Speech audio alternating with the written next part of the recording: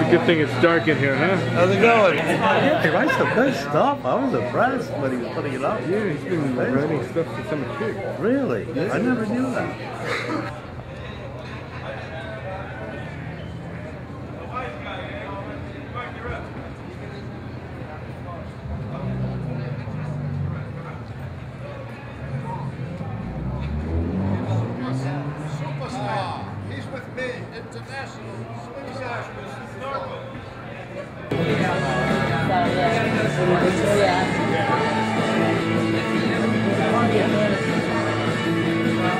Well, that's real close.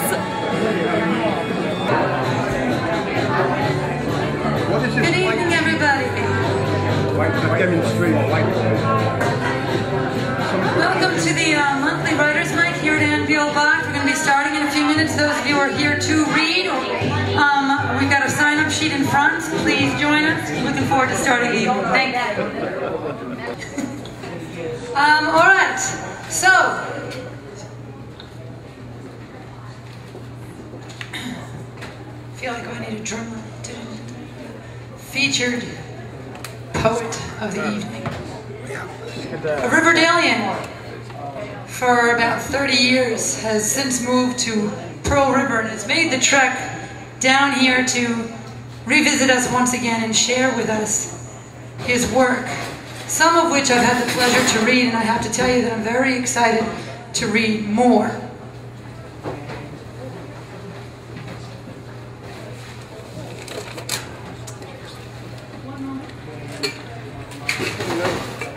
He wrote a book entitled Brogues by Michael C. Daly. I encouraged him to bring copies. I'm not certain if he did. I told him, hey, an opportunity, sell some, sell. But he's a poet and he doesn't have that cynicism needed, I don't think. The entire thing is written in verse. Would that qualify as an epic? It would qualify as an epic. Okay, that's pretty, it is an amazing feat for those of you who've ever tried. I made it to a page and a half once. How this started, he was telling me the story. He had written a short poem, only a page or two, and he had sent it to his family, his children, who gave him the encouragement, said, no, Dad, it's not over yet. It's barely just begun. And so this is the result of that. That's the result of familial love, encouragement, interdependence, reliance, trust. I look forward to reading this. I look forward to hearing him now. So without further ado, and with great, great pleasure, Mr. Michael Daly.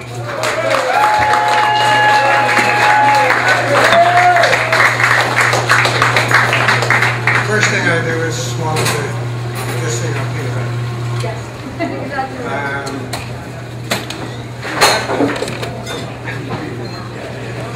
Just stay with me. This is the first. I don't read poetry, but I have just a few that I read to you. One thing, growing up in Limerick, Ireland, we spent a lot of time going out in the spring bush woods. This poem is all bush woods. It was morning. The fields were covered in dew. 6 o'clock, no less. I could only find one shoe. I was dazed, body in tune with my head, as I sat there, legs dangling over the bed. We agreed to meet at this godly hour, it's true. Here I was looking around for that feckin' lost shoe. So I was knocking outside, which was a terrible blunder, because at this bewitching hour, it sounded more like thunder. Looking down from my window, I whispered, shush, don't knock again, and what's the big rush? Be down in a minute, I'm just getting out of bed. Must not forget the pillowcase. It's under my brother's head. I tiptoed back from the window to get that pillowcase. There it was nestled under my brother's face. To wake him now would make matters worse. The shoe is still missing and I'm about to curse. Just then a bolster came into view. On the floor near the dresser, surely that would do. Get rid of the feathers, turn it inside out, to fill it with mushrooms. That's what it's all about. Out in the hallway I opened the string. No feathers at all were in this old thing. Old jackets and overcoat with buttons too. And there in the shirt is my other old shoe. So down the stairs and through the front door, setting our sights on the Shannon River shore. Up the place, past Paul's sweet shop, beyond O'Neill's yard with nary a stop. The barrel yard is quiet, too early for work. My brothers had sold the feathers to feathery work. I'm quite sure now, Mom and Dad didn't know, their sons found a way to make some extra dough. Beyond the Nun's Field lay Mick Madden's thatched home. Further up the racetrack, where greyhounds did roam. At the canal banks in the Shannon River, where many the salmon made the waters quiver. At last to the fields where the mushrooms grew, but in it with the empty bolster that had hid my shoe. It took 3 hours to fill it, and we walked a long way, but we had mushrooms at breakfast for many a day. To end the great morning, we went for a swing. The second bridge we just dived over. The mushrooms we hid beneath straw in the field, so no one would know what straw could yield. We dried off in the sun, it didn't take long. Then saw the tusk of straw, the mushrooms were gone. We did not cry, we held our hearts, and we wished that whoever ate them would turn into sheep's spots.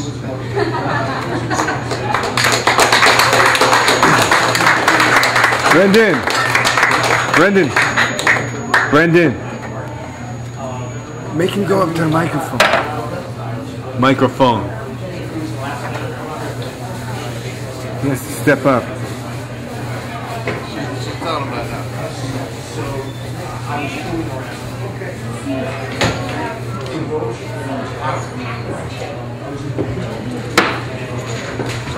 Too much spoon. I'll drop one. I only have one. Speak for itself. It's all I want to do. I don't have to tell you here now. You've heard it all before. I have loved you for 2 lifetimes. All I want is more. It's no secret that you changed my life. You turned it upside down. With one glance across the border in that little Irish town. Life is easy when you love someone, and they love you back the same way. It is never taken for granted. It's a love that you understand. But I must tell you that I love you. The best words that I can find. I have found them in a love song. You are always on my mind.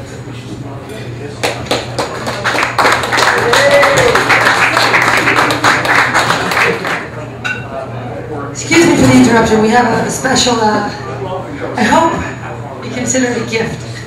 Our last featured poet, Professor Robert Kramer, I think you enjoyed this very much, right? It's really a nice thing.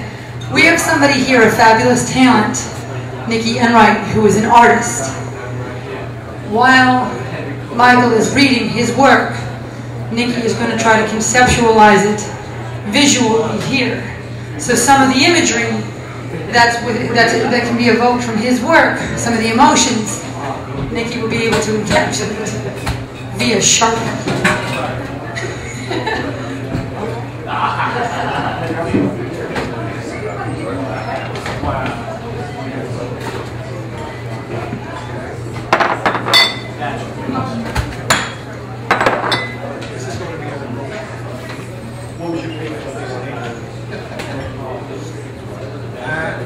I'm strolling along the canal bank by the river of my memories. There is nobody here to see me as I go back to the early 1950s. Many changes have taken place since the time that I recall, and the width of the river has narrowed ever since the tourists started calling. I want to be here by myself, all alone with no attractions. Mother Nature can surround me with all of her mystical attractions. It is here I found the scent of the air, to be at its very sweetest. It is here the birds sing a happy refrain while building their nest neatest. It is here beneath quiet waters the fish play hide and seek. It is here the boys and girls meet. It is a place in love's technique. The river Shannon as she makes her way to the ocean. But this one here in the Limerick City has earned all the emotion.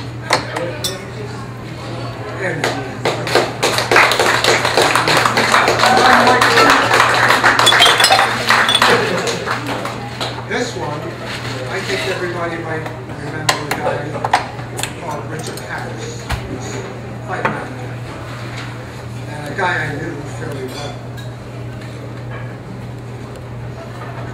And he passed away. I woke up. I tipped my hat and raised my glass, and I whispered a prayer to God. I'll do so in a poetic-mannered way, in hopes that the Lord might not. Acknowledge the man who left behind and life he loves so dear. Condemn his faults were not so bad, as his contributions deserve a cheer. A man whose manners was courageous and ambitious too, a gifted talent blind, and he shared it with me and you. A striking appearance with a lovely look, and eyes which smiled at blue. He became a star in the profession he chose, and the void would be hard to fill. Oh, Richard Harris, how we envied you in your role of broken strife. It suited you in the making to lead in this spoken life.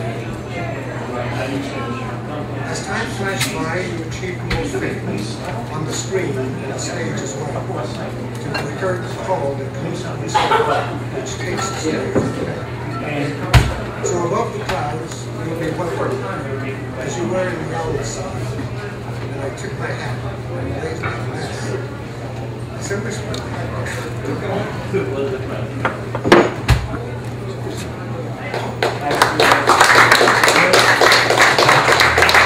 I walked the streets holding back a tear, my head bowed down somewhat in fear. Is the house still there where I was born? Is it now a factory filled with corn? I walked the streets and around each bend, recognizing houses of many an old friend. 21 years when I started each day, made a dear, dear family until I went away. Suddenly that street, the house still there, not a soul around, but something's in the air. It seems I hear voices so familiar to me, eyes seeing pictures full of happiness and glee. I didn't knock or ring the bell on that door, as our family just weren't there anymore. Wow.